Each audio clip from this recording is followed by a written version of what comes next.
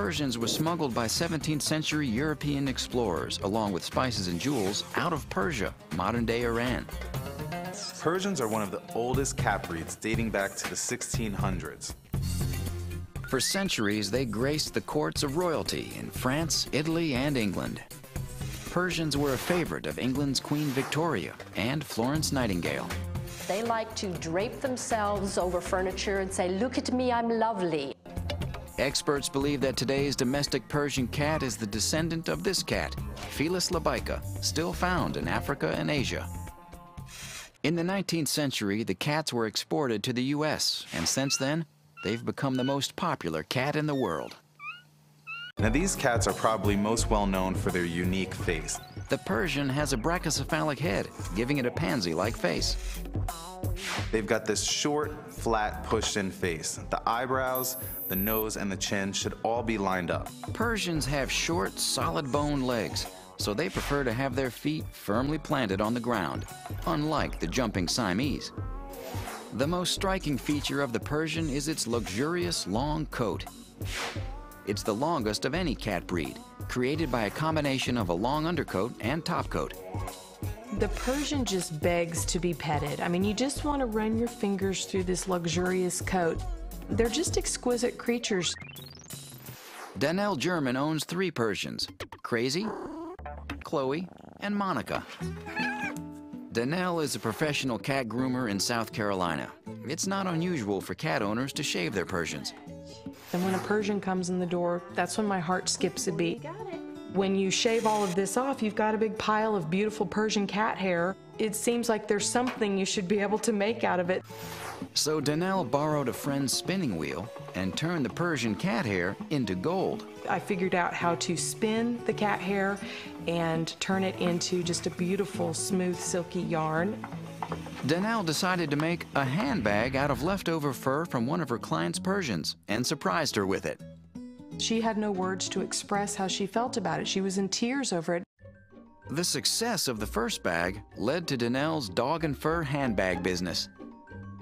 I've made bags for people all across the United States, in Canada, and also in England.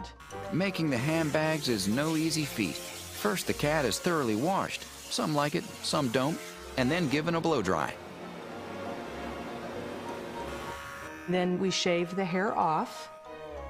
We typically have enough hair from that one single grooming to make a handbag. This is not done just to make yarn. Some people feel shaving a cat is a low-maintenance way to keep them mat-free. I take the hair and card it. The yarn is then knitted into a handbag. Danelle admits some people may find the idea a little odd. We call those the ooh people. I think it's sort of absurd. I always think of a cat as a pet, not a handbag. A cat handbag, a little creepy. And then we have the ah people that think it's really neat. I think these handbags are a great idea. I love them. They are so cute. Yeah, it doesn't creep me out at all. Satisfied customers are happy to pay anywhere from $45 to $400 for these made-to-order keepsakes. This is Charlie, and this is Charlie's bag. This bag means the world to me because once the time comes to have Charlie put to sleep, I will always have a little piece of him left behind. I absolutely love my bag because Smelly Cat means the world to me. He's my baby. Knowing that I have given somebody a treasure that memorializes their beloved pet, I am excited time and time again to be a part of that. Maybe these cats are so loved because they love to lounge around the house. They're known as the lounge lizard. These purr angels will live peacefully with other cats, dogs, and children.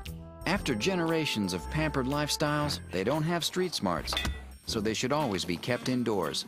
You need to keep them inside. Indoor cats live somewhere between 12 and 14 years. Outdoor cats' average lifespan is only 4.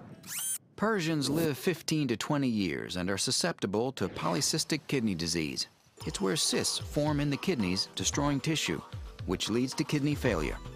40% of them are affected. You probably need to have your cat ultrasounded on a regular basis. It's no easy task keeping a Persian coat beautiful. If you don't comb them every day, they get mats. Some people actually opt to clip the cat down completely and give them what's called a lion trim. The Persian is prone to kidney disease. They should be combed daily and receive regular grooming by a professional cat groomer every 6 weeks. And they're hams, the perfect friendly family house cat.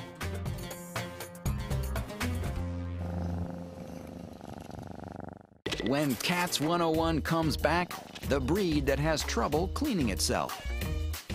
And the breed that's cuddly as a rag doll.